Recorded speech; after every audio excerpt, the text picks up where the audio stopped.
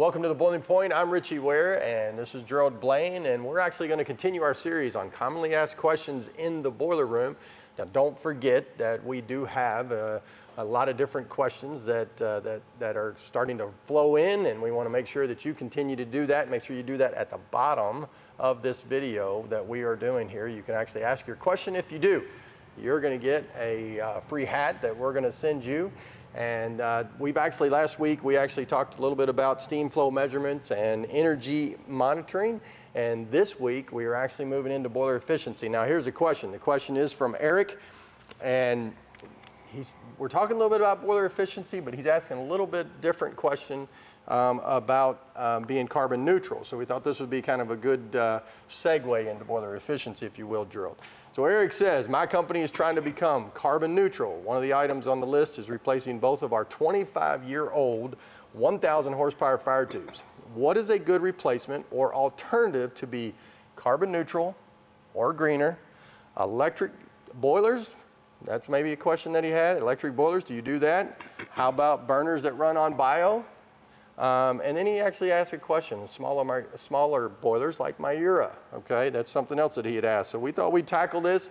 This is going to be a loaded segment with a lot of different things, but Gerald, let's just go ahead and start on boiler efficiency and what that is.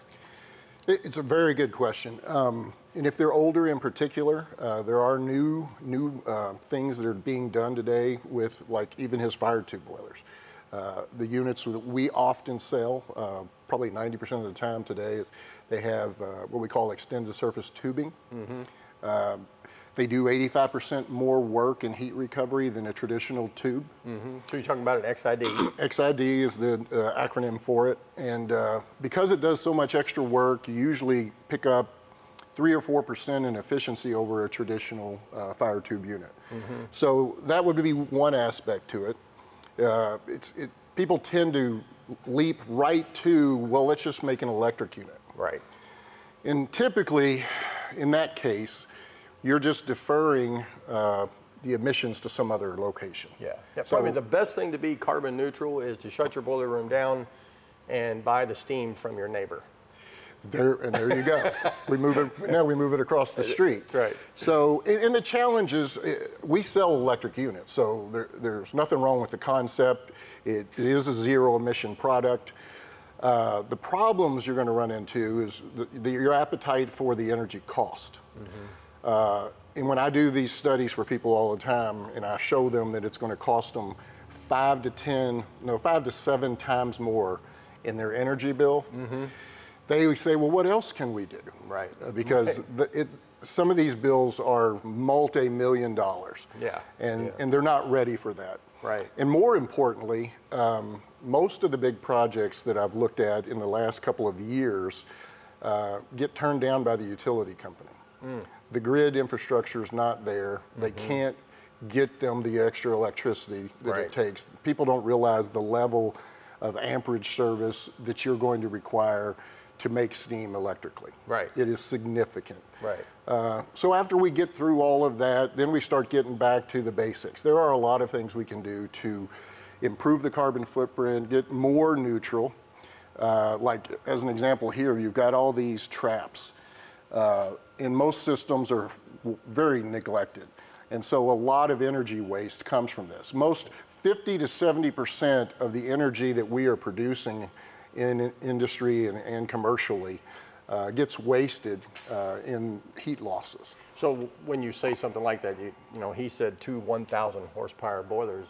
What you're basically saying is that it could be producing a lot of waste, and you could actually reduce the amount that you actually need just by doing a just making sure your system is tight. Yeah.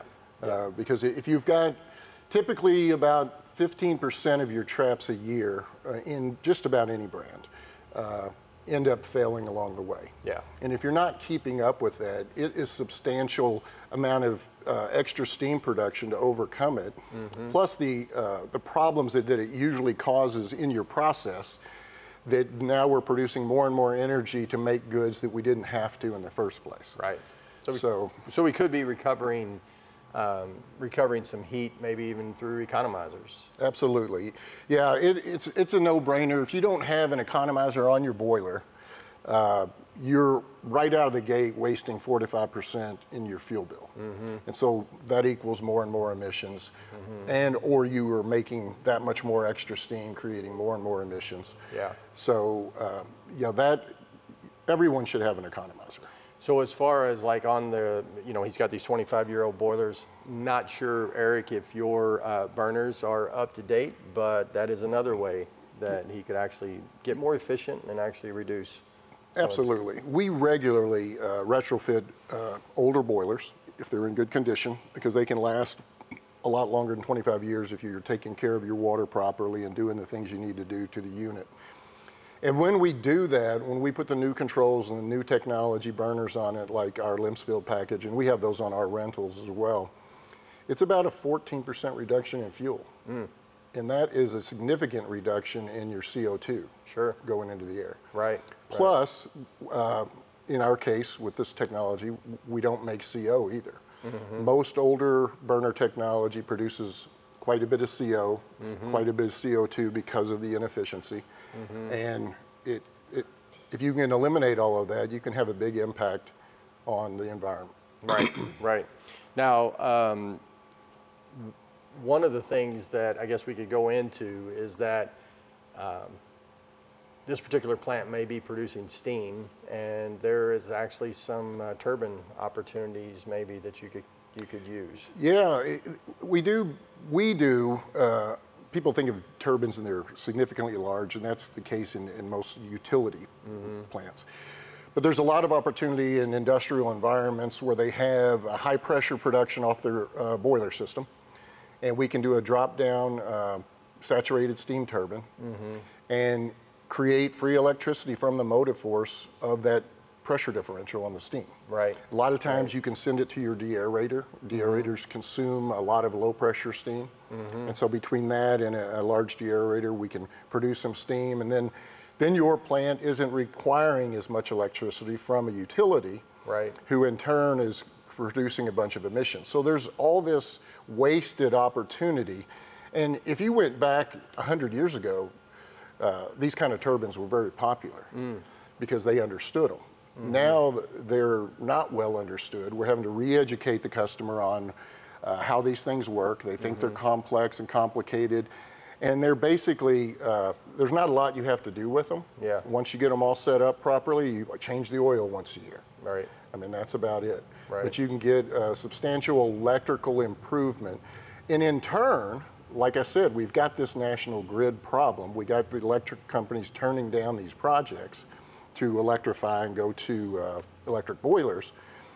And if you can take some of that electricity off of the grid and make room for other things, now we've killed two birds with one stone. Right. And maybe let's move to what he asked at the very end, and that is, some smaller boilers.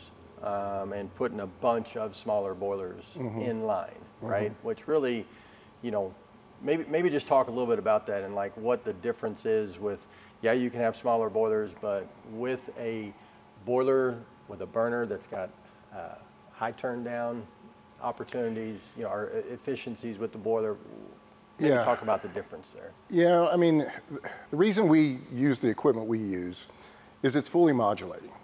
So in order to, in most of these cases where they have these smaller boilers, the turn down on each unit is real minimal, like 2 to 1. So if you want to truly have a system that's well functioning in an industrial environment where loads are swinging fast a lot, maybe not so much in a general heating application. You can get away with being low turn down. Not so much in the process where the loads are swinging. So we usually have 8 and 10 to 1 turn down on a single unit, where if you're going to have these little units with very little turn down, you've got to design that into the system. So just to get 8 to 1, you're going to have 4 units in there. And the theory is that, well, when the unit's off, it's not using any money. So, well, when mine's not operating at peak and it goes down, it's using less. So, and it's using less emissions. So the fact that it goes off or on really isn't any different. But it is more complicated because they have to purge and it takes time for them to restart. And like I said, in a heating application, that works. But in an industrial plant that can't afford to wait, it's not very practical. Right. And so in those cases, they usually have to have 2 times the amount of units in their turn down in order to make sure that a unit's not off at the wrong time. Right. So. Exactly right. Now, maybe pushing a little bit further into the future, everybody's talking about hydrogen, and is that an opportunity to decarb as well? It is. It has its challenges, and you can always go back to another episode where I talked a lot more in depth about it. But it depends on how you get your hydrogen. If you can get it produced from a green source, which is challenging, you know, you got to either windmills or solar or something like that, it can be very expensive to make because you're going to use electricity again to produce it. So here we go using an energy source that we're already struggling with to produce another energy source, to spend extra to have. And then everyone's talking about this concept of let's blend it together with natural gas. And then you've got leak issues in the pipeline, you've got transmission problems. So we've got a lot of infrastructure problems, just like with the grid. Same thing if we start introducing hydrogen. Now we do have customers out there that produce hydrogen as a byproduct, so it's local to them. And so the infrastructure is a lot easier to come up with and to make it leak proof because it's not traveling across the country and it's already existed. Right. So I think it will happen. Now, in our approach to doing it, we wouldn't recommend blending it. We would burn it 100%. Because it's more, when you blend it, you're really diluting your natural gas, your BTU content. That's right. It'd be like going to the gas station and adding water into your tank. It's not going to be real practical. Right. But we will do it one day. Yeah. It just, they're working on the engineering for it. It's a ways out. Yeah. Well, Eric, we appreciate your question, and hopefully we've answered some things that you can do. Obviously, with the 25-year-old boilers, there's certainly things that you can do to bring it up to speed, but to just go total carbon neutral is pretty hard to do. But there are ways that you can start eating into that, Absolutely. right? And Absolutely. it's something that we're working on, obviously, all the time. If anybody else would like to comment below about this and maybe just, have some suggestions, that would be great.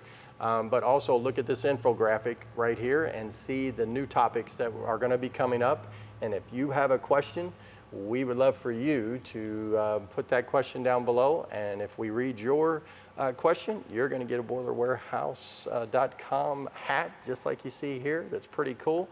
And we appreciate everything that you do with us. And we'll see you next time on The Boiling Point.